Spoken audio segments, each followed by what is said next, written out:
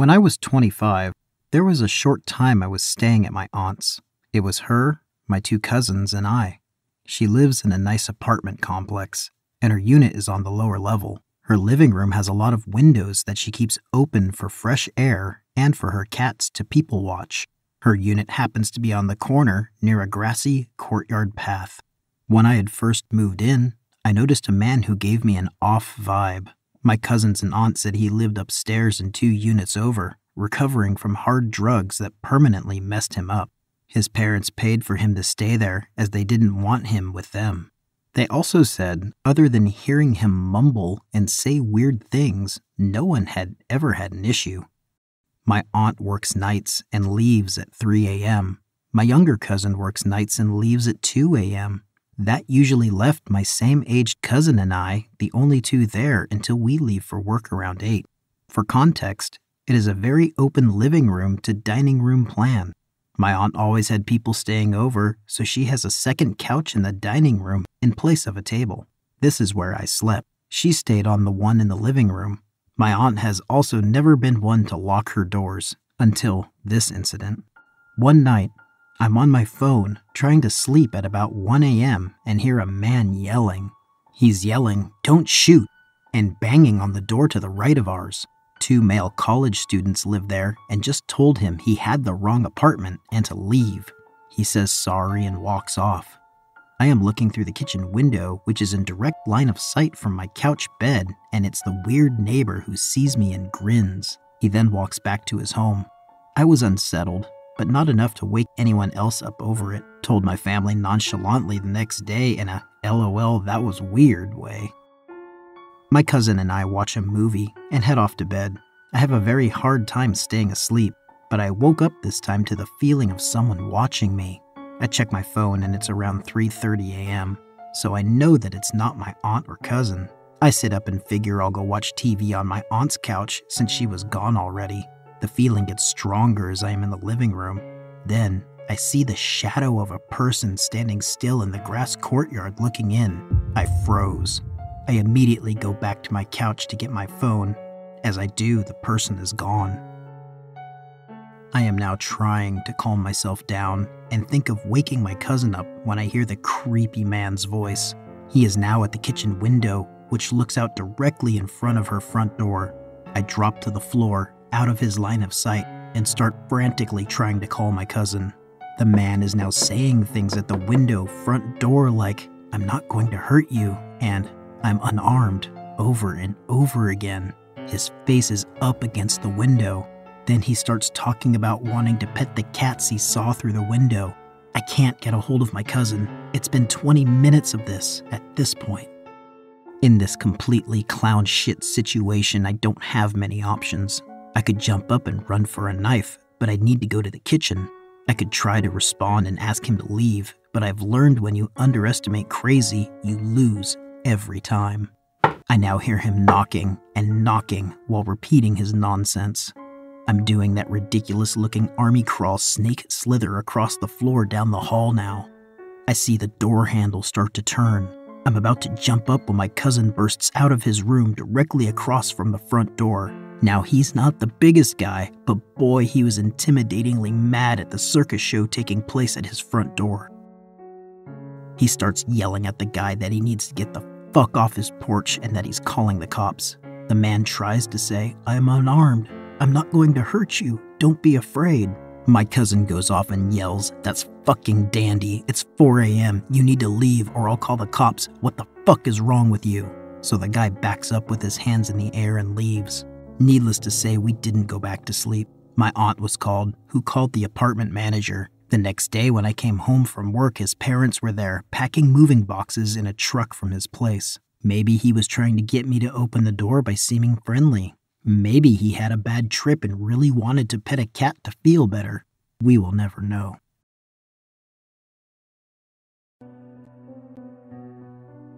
This happened to me a long time ago when I was a kid. I was home alone one hot summer evening. My parents were out on business and I was enjoying the time alone to do whatever I wanted. Now, we lived in a 2-bedroom first-floor apartment at the time. From the front entrance was a hall that opened into the kitchen. To the left at the far end of the kitchen was my room, and to the right of the kitchen was the living room, which connected to a small den. My parents' bedroom was also connected to the living room off to the right. It was around 9 p.m. when I just finished dinner and began my nightly routine of taking out the trash, brushing my teeth, and shutting down for the night. Before retreating to my room, I remember opening all the windows in the kitchen and living room so that the house would cool down over the night. The windows were all barred, so I wasn't really too worried about any funny business happening. Now, I'm a little bit of a security freak, so all the doors in the house have locks, including my bedroom and the bathroom. I shut off all the lights and went to my room to watch TV. Right at around midnight, I dozed off. I had a really weird dream, or rather nightmare, of someone knocking on my door, with the knocking getting progressively louder. It was really odd because in the dream I was laying in my bed, but I couldn't move. The knocking got so blaringly loud until I couldn't stand it. Then I heard a scream and woke up. My heart was racing and I was sweating a little, but no damage done. I looked around my room and glanced at my alarm, which read 4 a.m. Seeing nothing really out of the ordinary, I brushed the dream off and just laid back down. I closed my eyes and suddenly heard knocking on my actual bedroom door this time. A little delirious, I thought I had slipped back into my nightmare. My eyes shot wide open and I just sat up and stared at my door, trying to listen. There were 3 slow knocks that followed. My very first thought was my parents were back early with food or something and they wanted me to have some. My dad was pretty notorious for knocking on my door when he got home late at night to check on me, sometimes without even calling my name first. I always told him that it really spooked me out and he should announce himself when he knocks, but he always forgets. I got up and began walking towards the door, but something felt wrong. When my parents come home, there's usually commotion. They might be having a conversation, or I can hear their keys jingling, my mom's heels, footsteps, something. This time, however, it was dead silent. I stopped halfway to the door and then called out, "Who is it? Who's there?" No answer. I opened my mouth to call out again, but before I could get the first word out, there were several rapid knocks on the door. Very persistent knocks, as if it was an emergency, and whoever was on the other side needed to get in now. I felt a lump in my throat. My mind was racing, and the first thing I thought of was that what if it was my dad on the other side and he's in some kind of trouble? What if he's choking and can't speak? What if he needs my help? I was frozen in place and couldn't move. I then said, "Who is it? Who's there?" Once more. Again. Nothing. "Please say something. Please tell me who it is. It's not funny," I said. A few moments of silence went by. Suddenly, it was as if someone just threw their whole weight into the door. Rapid, loud bangs began attacking the door. Kicks, punches. It was as if there were 3 people on the other side trying to bang the door down. It was so loud that I started crying. I found myself jumping backwards and crawling to the corner of my room. The violent banging went on for a few more moments, and then silence. I sat in the corner, frozen. My hands were covering my mouth and tears were rolling down my cheeks. I thought this was the end. I was absolutely shocked the door stood still because when I heard the first bang, I thought the frame would come crashing down and whatever was on the other side would instantly enter and end my life. I sat there for a period of time that felt like an eternity. Suddenly I heard clinking, the sound of metal brushing into each other. I knew that whatever was on the other side was going through the silverware drawer. If my life didn't end already, this was my last chance because I knew I wouldn't get another one. I sprang up and climbed under my dresser sitting against my window. I threw open the curtain and shoved the window down, and then climbed out as quietly as I could. I fell to the sidewalk and ran to the police station down the road. I was absolutely hysterical and told them what had occurred. Later that night, my parents were called as they did an investigation of my house. The only things out of place were a cigarette butt left at the base of my bedroom door, and there was also a butter knife on the kitchen table. In the following months, we moved out of that apartment, and thankfully I can say that was the most excitement I'd ever been through. I soon went to college, graduated, moved to a new state with family nearby, and life is continuing as normal. I'll never know if it was a prank that night or if someone was actually out to get me. But whatever, whoever you are, let's definitely never meet. This happened a long time ago. At the time, I was living alone in a first-floor apartment. My girlfriend had been sick at the time and ended up in the hospital dealing with a rare disease. She recovered fine from it, but during those weeks, my life was pretty much go to work, go to the hospital to be with her, come back to the house for dinner, and then bed. It was a Friday night and I was alone, so I decided to distract myself by reading and watching some videos on YouTube. Hours passed, and at 3 a.m. I was in bed with my iPad in hand, almost falling asleep. Then I heard it. I knew that sound pretty well. You see, outside right in front of my bedroom door, there was a long corridor that leads directly to the kitchen. This apartment was in a building built in the 50s, and the kitchen door was old and had become slightly bent. That meant that whenever you turned the doorknob to open the door, it would snap out of its place with a distinct clack sound. That was the sound I had just heard. A lot of thoughts ran through my mind in that moment. Had I dreamt it in my semi-sleeping state? Or maybe the sound was real, but what happened was that the doorknob internal mechanism broke and it opened by itself. Or, of course, maybe someone was in my house and they had just opened the door. At this point, my heart was racing and I started considering my options. I had a broomstick next to my bed. You may ask why I had it there, and to be honest, I had it exactly because I lived alone and thought one day I might be in a situation like this where I would need a weapon. My girlfriend even used to joke about it, but I guessed that my paranoia was now paying off in the most unfortunate of situations.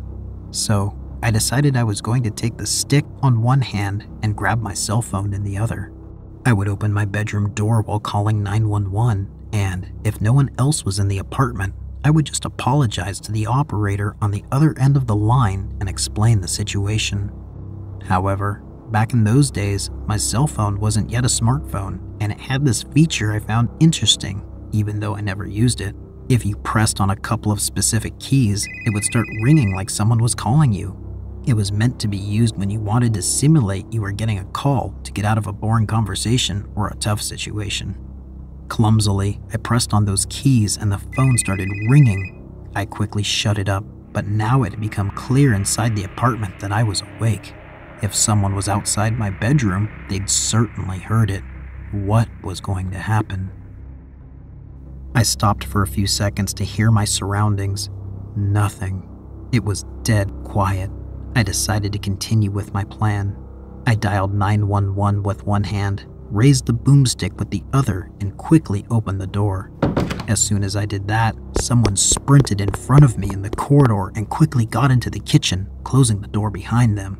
I screamed, "Hey!" and started pursuing, but a split second later I thought, stop, what if there is someone else in the apartment?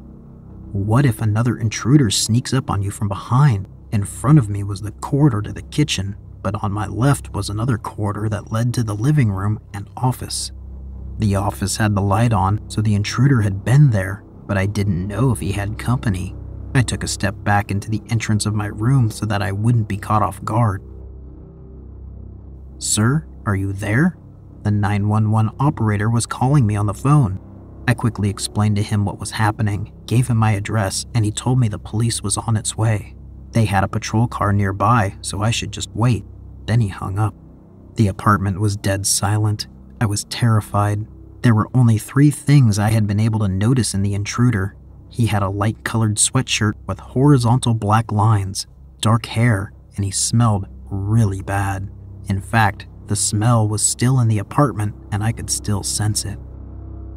The police arrived after 7 or 8 minutes, which felt like ages. The apartment door was next to the bedroom, so I managed to quickly approach it and unlock the door to let them in. I explained what had happened to the police, and they said that we should go through the whole apartment and check every single hiding space. They had seen situations before where a burglar had hidden himself for a long period, even after the house owners had called the police to later attack them. The apartment wasn't that big, so it was easy to conclude that no one else was hiding there. In the kitchen, it was obvious what had happened. It had these large windows that faced the back of the building where we had a small community garden. I had left one of the windows open, and next to it, on the outside, there was a large drain pipe along the wall. The intruder used that pipe to climb to my window and get in. The police left to go look around the neighborhood for someone matching the description of the sweatshirt I described. While they were gone, I could still smell that horrible odor the intruder had left in the apartment. After around 20 minutes, they came back. They couldn't find anyone. The burglar was long gone. Luckily, he didn't have the chance to steal anything while he was in my apartment, but the audacity. I mean, he must have seen the light on in my bedroom through the edges of the door, and still he tried walking past it to steal something from the office. I didn't sleep that night. In the morning, I went to the garden in the back to try to find any further clues about the intruder, but couldn't find anything. A neighbor in the building next door was at the window and I called out to her. I told her what had happened. She just smiled and said, "Well, welcome to the neighborhood. We all have stories like that in this place. You should never leave your windows open, and maybe you should consider getting some bars to protect them." The next day, I bought a motion alarm and installed it in the kitchen. I never had another experience like that in the apartment, but, to be honest, I never slept the same way in that bedroom, traumatized by those events. At night, I would fear hearing again the sound of the kitchen door snapping out of place. A few years later, I moved out to a larger apartment in another neighborhood. This time it was on the 7th floor, so much harder for intruders to get in through the windows. So, to the intruder that came into my apartment and smelled really bad, let's not meet ever again. This happened a few years ago, but still freaks me out when I think about how differently it could have turned out. My hubs, baby, and I used to live in the not greatest apartment complex. There were 3 sections of the complex with a total of 6 apartments, 3 on top, 3 on bottom, in 2 different buildings within each section. I lived in the upper level, middle apartment on the second building in the second section. I got along with my neighbors fine. We actually all moved into our apartments within a few weeks of each other. To my left is a woman we will call Barb, in her 50s, and lives alone. Barb is a drinker and a big participant of any substances that make her feel good. Has a rotation of man friends that come and go. All fine by me. She gives me no issues, so I really don't give a fuck about what she does. But it needs to be mentioned for story purposes. I already mentioned that these weren't the best apartments. They were income-based, old, and cheap. I'm pretty sure the walls were insulated with newspaper if they had any insulation at all. So you could hear basically everything from both surrounding apartments and a lot from the units below. Only time it really became an issue is during nap time and nighttime when something would either prevent my 1-year-old from sleeping or wake him up. It didn't happen often, and when it did, I was able to go knock on the noise culprit's door and handle it with no issues. Since my child was still a baby, and I was constantly exhausted, 90% of the time his bedtime was my bedtime. Our bedrooms were on the opposite end of the apartment, from living room, kitchen, balcony, Barb's apartment. We also slept with both a noise machine and a fan to drown out any noise disturbances during the night. This particular night, though, my husband was off work and we decided to watch a movie. There was a party going on in the first building of our section. Barb was friends with the party throwers, and we could hear her in and out of her apartment door several times, as well as all the party people who were outside smoking.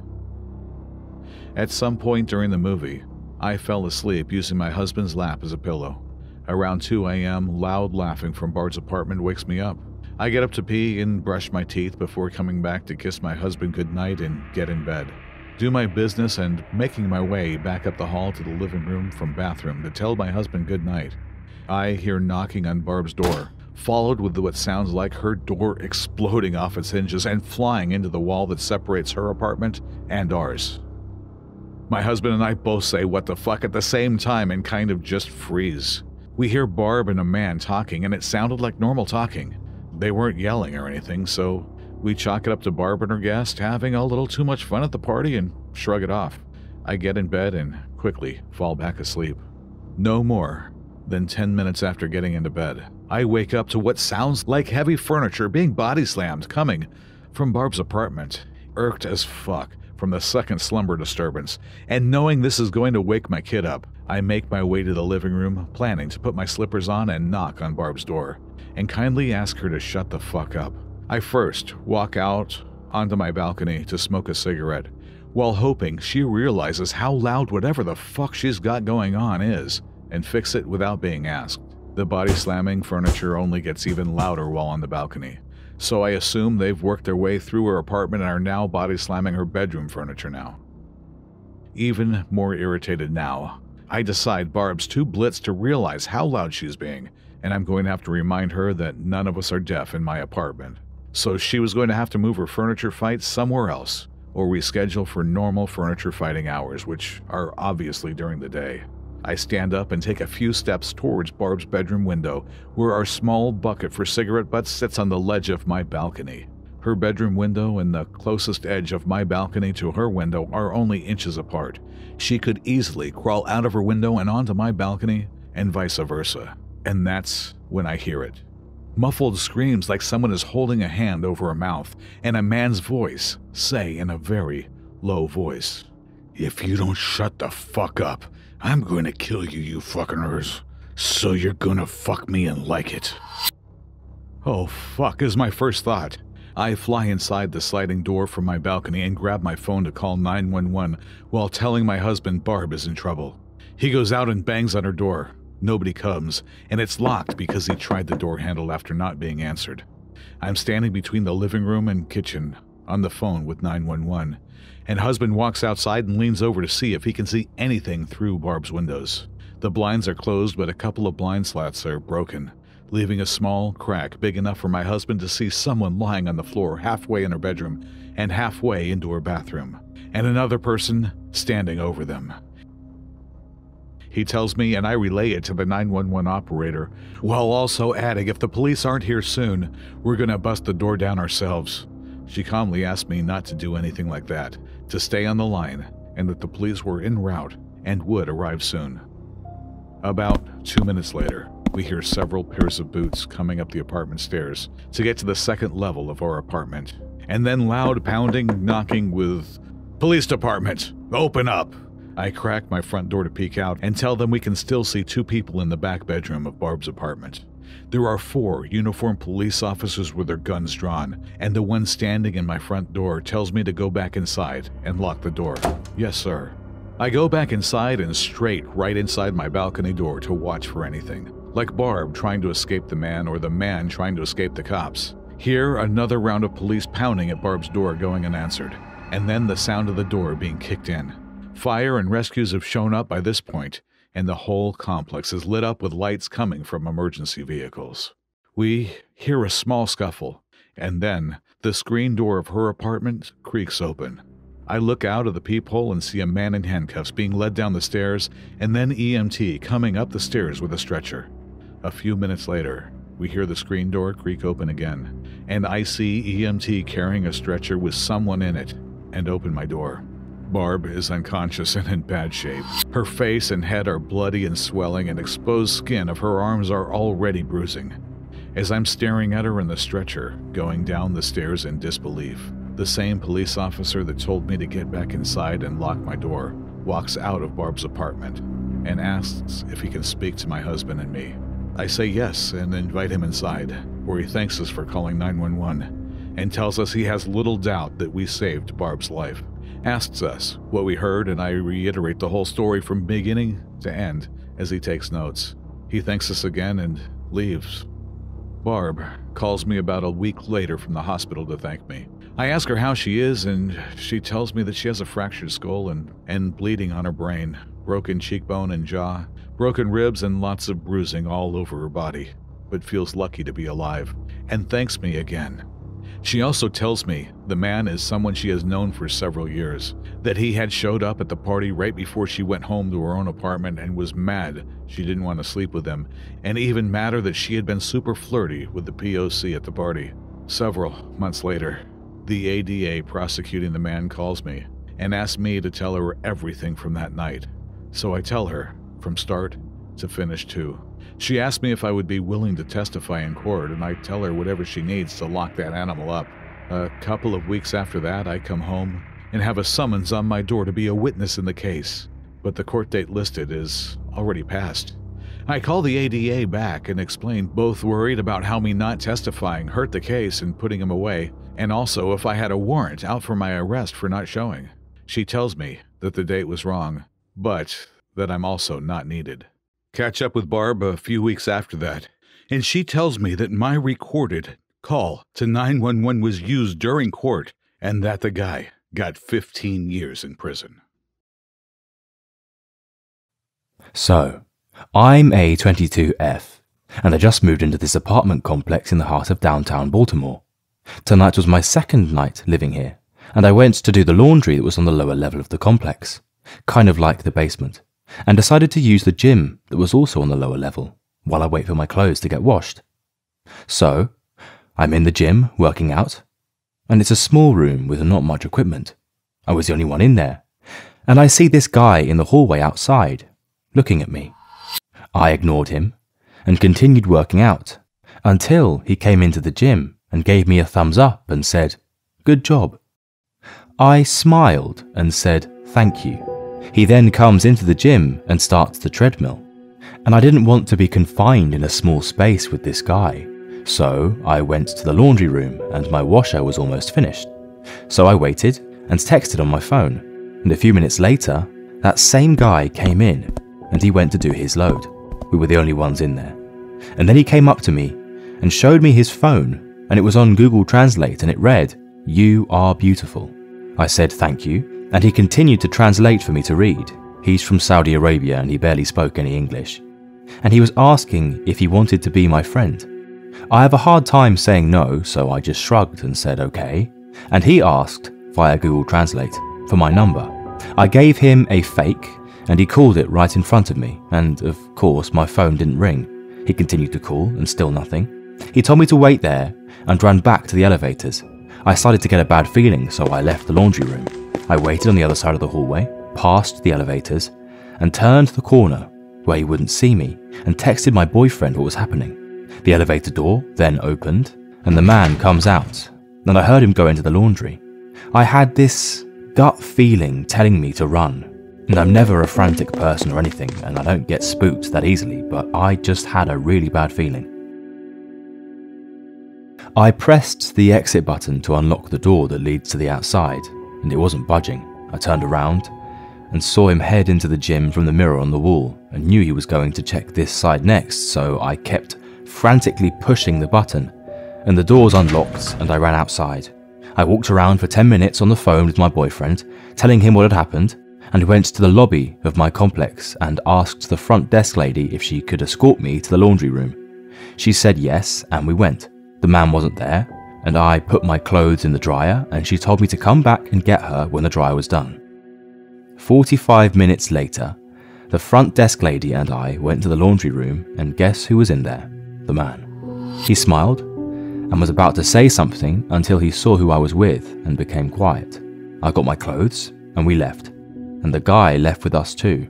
We all got in the elevator with the lady in between us, and her and I got off on the lobby floor so she could show me where the other laundry rooms were on the other side of the complex. I thanked her and went on my way. I waited for the elevator to come down, and when it did and the doors opened, that man came off and held the door open for me. I said no and told him I would wait for the next one. I didn't want him knowing which floor I lived on. He got off and was pacing back and forth and huffing and puffing. As soon as the next elevator opened, I got on and he tried to get on with me. I immediately got off and he was like, come inside, and I said no, and he started to get really mad and started to walk towards me. I booked it back to the lobby, and to my luck, the front desk lady was already heading my way, telling me she saw what happened on the security camera. She escorted me to my room and made sure I got in safely. I'm so thankful that she was there, and this probably wouldn't have happened if I just cut the conversation short with that man. I have never been this freaked out before and have never felt this unsafe either. Even though he didn't necessarily do anything wrong, it was just the vibe I got off from him. I'm going to use the laundry room on the other side of the complex, just so I can lessen the chance having to ever run into that man again. This was 2004, when I was 20 and living in a small 2-level apartment on the main floor of a building. Out front, there were 3 stairs, then a deck, then 3 more stairs to the front door, and another little narrow deck that ran the length of the front of my apartment, which besides the door was all windows. The main floor was tiny kitchen/living room and a door to the hallway for laundry/parking access, all of which is totally visible from the windows. It was fall in Western Canada during daylight savings, pitch black early and surprisingly warm for the season. I had all my windows open and hadn't closed the blinds as to get a breeze in, and was talking on the phone to my sister. I had my back to the windows, and when I turned around, I thought I saw something weird at the window. It was really bright inside, so I turned the main light off and see a man pressed against the window staring at me. I screamed and told my sister a man is on my deck looking at me. He seemed to take off into the darkness. I turned off all the lights inside, put the outside ones on, and I was babbling to my sister like, holy shit, a peeping Tom. So scary, I can't believe it. And then he just walks back up the deck. I screamed again, he's back, I have to call 911. Hung up and did, while his face was pressed against the window, and it was still open. Windows were floor to ceiling, with screened crank opened bottom sections that I had open to the max and could for sure accommodate a determined person crawling in. He could hear me and the 911 call, but didn't move. I had crouched down in the dark room and the main light was off, so he couldn't see me, but I had the lights on beside the door to the hallway and on the stairs to the bedroom. I didn't want to move and let him know where I was.